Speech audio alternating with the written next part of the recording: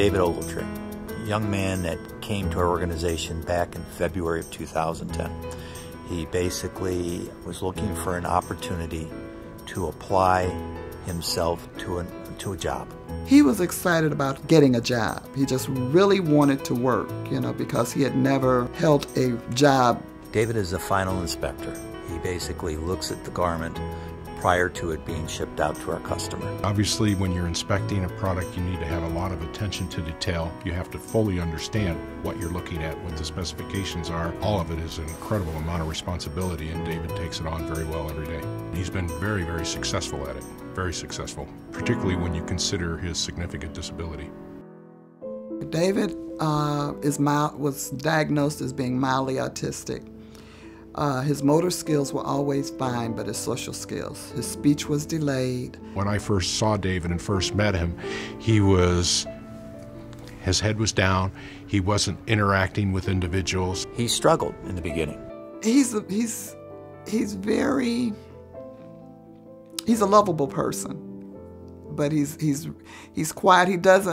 He observes a lot before he'll really interact with people. And when he first went there, he said, "They want to talk to me. I'm not talking." I would ask him about his lunch. He would go across the street to eat lunch by himself. A typical aspect of David's disability is that there is difficulty in dealing with the hectic environment such as we have in the sewing department. Sometimes I lose focus and then I have to take a break and then go back to work and then I'm back to focus, Sometimes I lose concentration because sometimes I get easily distracted and, sometimes I just want to take a breath, break a little. It takes a lot for David to focus, and we accommodate him lots of times by just letting him go away from his workstation just for a few minutes.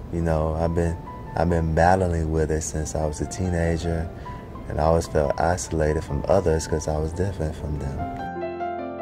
With the disability that he has, we know that those individuals are sometimes not given the opportunity to succeed. He loves computers, but he was putting in for jobs, and a young man that's 23, 24 years old that had never worked, by him not having any previous work experience, nobody was hiring. So I got a call from the counselor at VGS, and she asked me, what did I think about him working there? I said, well, a job is a job. So if he can get that, at least he'll get some work experience.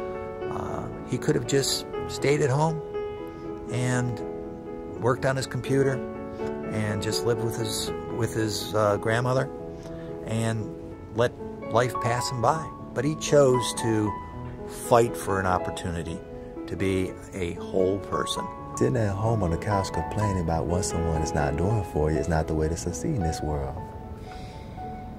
He concentrates very hard on what he's doing. It's something that he excels at now. It wasn't something that came easy to him, but he worked hard to overcome the lack of concentration and has done a beautiful job. Good morning, David. Morning. How are you today? I think being with the people that he works around on a daily basis, that is just more relaxed for him, and I think it helps him to, get out of his shell a little bit and be more vocal with everyone. Sometimes it's hard, but I'm still in control of me, and I try not to let my disability, dwarf my focus on success.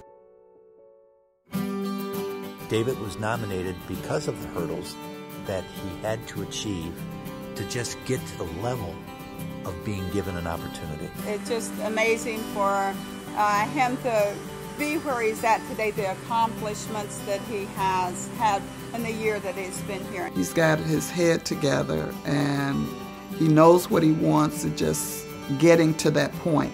I always wanted my independence. I look at it as, I wouldn't say a milestone, but a beginning. Make the best of it.